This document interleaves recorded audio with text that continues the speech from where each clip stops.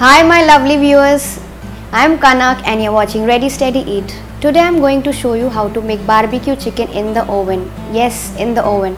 This may not be the real barbecue, but this is one of my favorite ways to make chicken inside the house. So over to my kitchen to see what you need. Chicken pieces cut into long size 200 grams.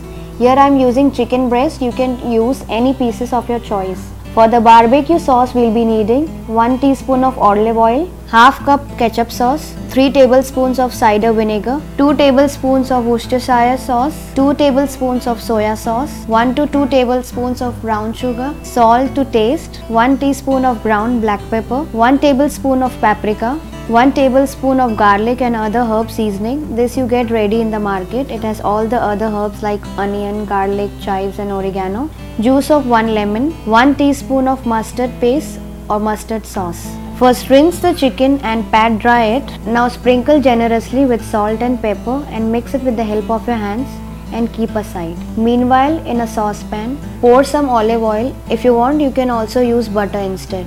Now add the ketchup sauce, cider vinegar, Worcestershire sauce, soya sauce, brown sugar, salt, black pepper powder, paprika, garlic, lemon juice and mustard paste, and mix nicely with the spatula so that all the ingredients are properly incorporated with each other, and bring it to boil and then bring it to simmer for around 1 to 2 minutes. Once you see that the sauce has started thickening, now is the time to close the flame. Now spoon out a few tablespoons of the marinade and set it aside. Rest of the marinade, add the chicken pieces and nicely coat it so that all the chicken pieces are well coated and covered on all the sides with the marinade, and leave it to sit for around 5 to 10 minutes. Meanwhile, preheat the oven. Now it's been 5 to 10 minutes and our oven is also ready. Now arrange the chicken pieces on the baking dish and bake for around 10 to 15 minutes or until you see that the chicken is cooked enough.